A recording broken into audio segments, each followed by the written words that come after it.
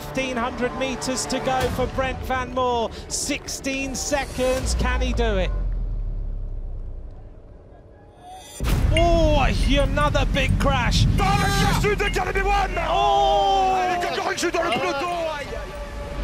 That was not good. Geraint Thomas has crashed. And Roglic is down, and that's a terrible moment for him. Oh, another big crash. Tadej Pogacar there.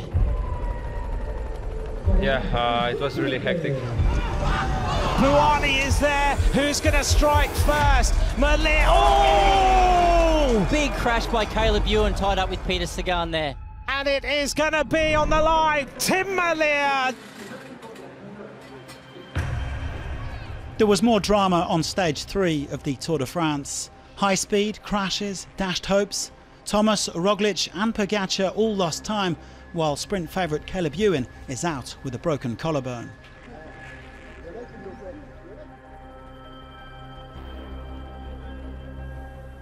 The riders staged a protest today, briefly stepping off their bikes after kilometre 0. They were calling for a discussion involving all stakeholders, the UCI, organisers, teams and riders, about race safety.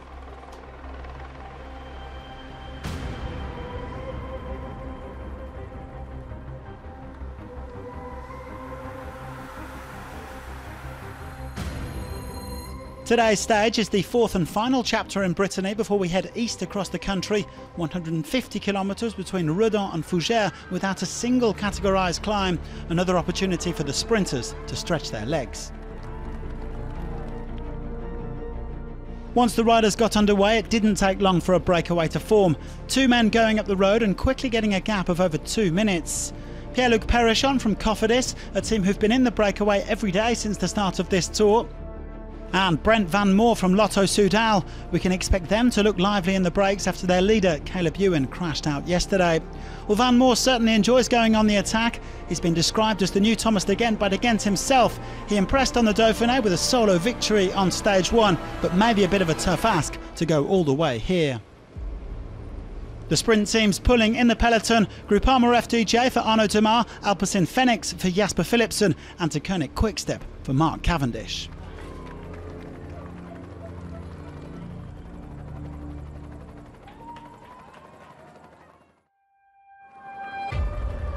Race leader Mathieu van der Poel set to play lead-out man once again as the peloton slowly but surely closed the gap on the Escapees. Their advantage down to under 2 minutes with 100k still to go. 1 minute 25 de retard pour le peloton.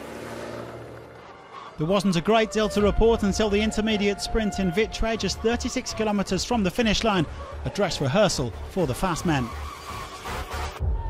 On the wheel of Peter Sagan, Sagan leaning on Michael Matthews, shoulder to shoulder. Here comes Mark Cavendish. The speed of Cavendish as he moves his way up on the outside.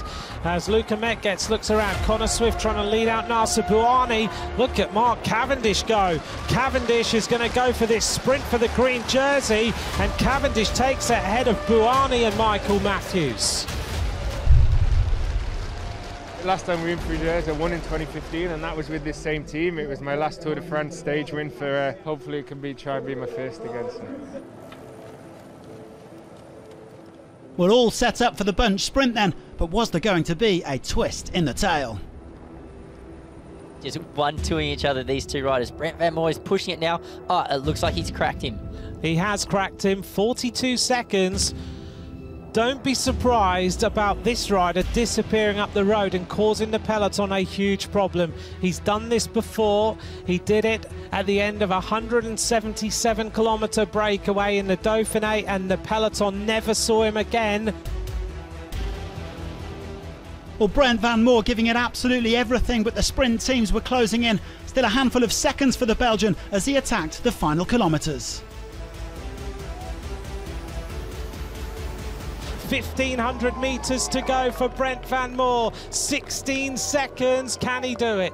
This is going to go down to the line. Brent Van Moor is giving it absolutely everything on the front. He's rocking and rolling. There's a mad dash for position at the front of the peloton. No one wants to take over the chase. 14 seconds. Alaphilippe, the green jersey, comes to the front to try and put Mark Cavendish in position for what would be a dream win, and it would take the dreams of Brent Van Moor away. We're going to go under the red kite. We're going to see the time check, and we're going to get an idea of whether this 23-year-old Belgian can hold on. He's still there. 1 kilometre to go. This is time trial for your life. Go for the stage win. It's very fast from this point on until 200 metres out. It's a sweeping right-hand corner here after a kilometre to go, and then a sweeping left where he'll be able to taste the finish line.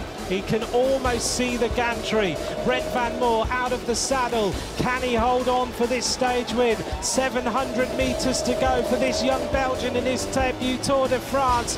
Is it going to be dreams for him, or are they going to be shattered by the sprinters? The sprinters come round the corner behind him. He looks behind. Can he get there? Can he take the win? Out the saddle. 400 metres to go.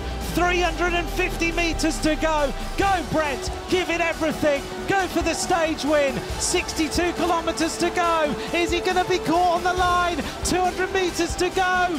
Brent Van Moor. He's caught on the line. Jasper Philipsen goes. He goes for the stage win. Cavendish is there. Case Bowl is there. Who's going to win in Fougères? Is it going to be Cavendish? Cavendish takes the stage.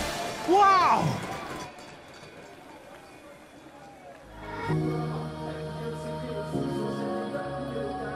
I don't know what to say, man. Like, just being here is special enough, you know. I didn't think I'd ever get to come back to this race.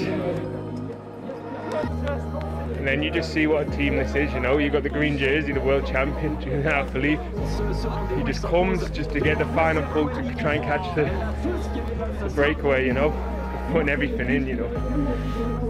Like, so many people didn't believe in me, you know. And these guys do.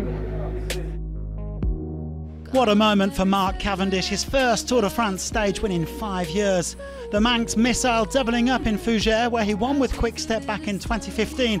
And what a team performance it was to bring back Brent Van Moor. You have to feel for the young Belgian. Cavendish moving on to 31 Tour stage wins. He's now 3 short of Eddie Merckx's all-time record.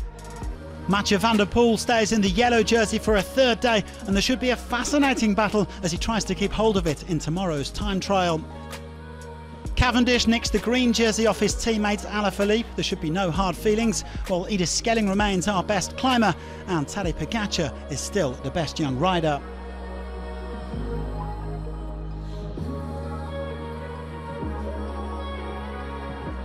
But today was all about one man. Cav is back.